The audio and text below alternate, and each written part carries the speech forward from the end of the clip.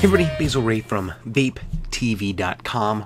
Rendering one video, filming another. Gotta make up for lost time.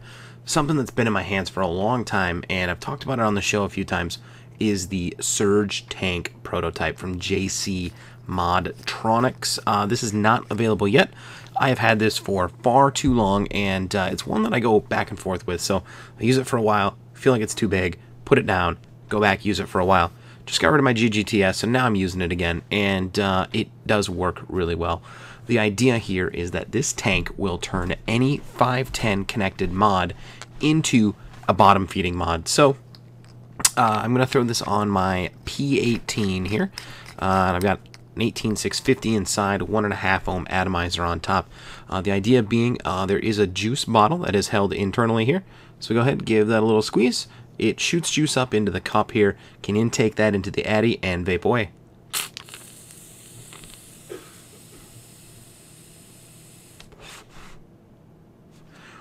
So, nice little vape here. This works really well. The one big complaint I have is the size. This is the 6mm tank version. When these start to get released, there will also be a smaller 3mm tank.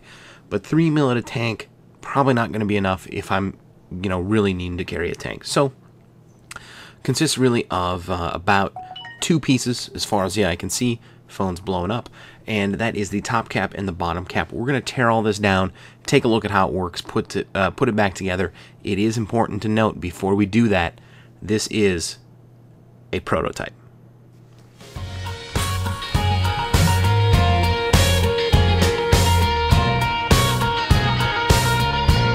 So here it is, the Surge tank. You can see I've taken it off of the mod, and I've got the atomizer off. Let's tear this thing apart. Now, one thing to say, again, this is a prototype, so fit and finish, some of those things may change a bit. What you see here, this connection needs to be screwed in together very tightly. So the bottom cap and the top cap, it's insulated, but as you can see, the connection here, that electricity's got to have a place to go, that voltage to get to the atomizer. So this is going to be a pretty tight squeeze, and consequently, it may sound a little grindy. I do need to slap an extra coat of Noalox on this. So here is the bottom cap. What you'll see here is this kind of little cup. This insulates the bottom of the bottle from the actual connection that's being made here. So the juice bottle, again, a 6mm bottle, and I've got to have one laying on my desk. My desk is an absolute disaster, as always. So here's a 6mm bottle. That is going to nestle there right inside of that cup. So that is a look at the bottom piece. It has a 510 connector on the bottom. It's all sealed off. Nothing's going to leak. Nothing's going to get through here. Top piece is quite a bit more complex. If we take a careful look, you can kind of see a little line here. There are separate pieces inside and outside. Part of that is to help insulate the device. 6mm juice bottle screws in the bottom. You can see here protruding is the feed tube. It's a solid metal tube. It runs up to the atomizer. So at the top of this, we've got a nice recessed juice well and the 510 atomizer connection.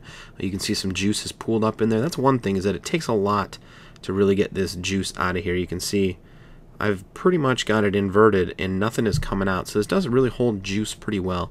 One of the changes that I know Justin is intending to make is to actually make sure this is kind of beveled at an angle so juice flows better back to the atomizer.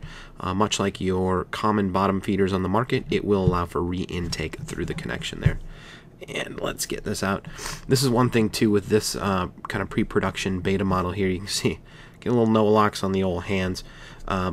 The bottle has to be screwed in here very, very firmly in order to get everything to fit together, to the point where sometimes it gets to be hard to actually get the bottle in without shooting juice everywhere. But I'm sure that will be cleaned up by the time production rolls around. So let me carefully remove this, try not to drip too much all over the place. So internally here we can see here is the metal feed tube. The solid piece leads up into the atomizer fitting, so it's obviously not a sealed connection here. Juice isn't going to be able to really run down anywhere in here. You may get some residual juice, and you can kind of see it looks wet there at the top, and that's simply from squeezing the bottle and getting juice up, so nothing to fear there. You can also see here again that kind of insulated ring around where the power is actually going to conduct. So it works really well. It is very well machined, very nice and shiny, of course. To my hands being dirty and flipping this thing around, I've got juice everywhere. You would put the juice bottle back in, so you take it off, fill it up, and you screw this back together. Again, keeping in mind that you need to keep this, very tight, very snug fit here, or it's just simply not going to fire. And that is a look at the surge tank. Oh, and of course it has a cutout window here where you would squeeze the bottle. That almost goes without saying. You can see the feed tube there in the middle. There we have it, a look at the prototype of the surge tank mod. We'll leave you with a parting shot of that bad boy. So there you have it. It's a deep look here at the surge tank teardown. I've got it back together, all assembled now, ready to go again. And I do find this to just be a pretty simple experience. If you've ever had, a bottom feeder of any kind, you're going to be used to squeezing the bottle, getting the juice, maybe you give it a little, and you're on your way. It does exactly what it's advertised to do.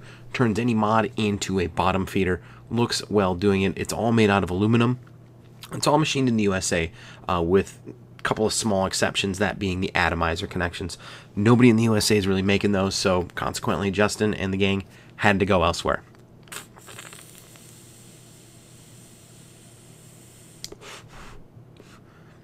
Flat out works. Gotta like that a lot. So pricing, I don't believe, has been announced. Like I said, I've had this for a really long time. This video is long overdue. Justin, apologies. Life sometimes gets in the way, my friend. So look for this coming soon. You can check it out. They're over on the ECF, and I know that he's on Vapor's forum as well. Feel free to PM him, send him some love, and you can bug him about when this is coming out. But this is going to be a nice option for those of you that don't want to spring for a separate device, but want a true bottom-fed tanking experience. This is all going to lead up to their own mod, which is going to be pretty snazzy, I think, in the long run. So keep your eye out for that as well.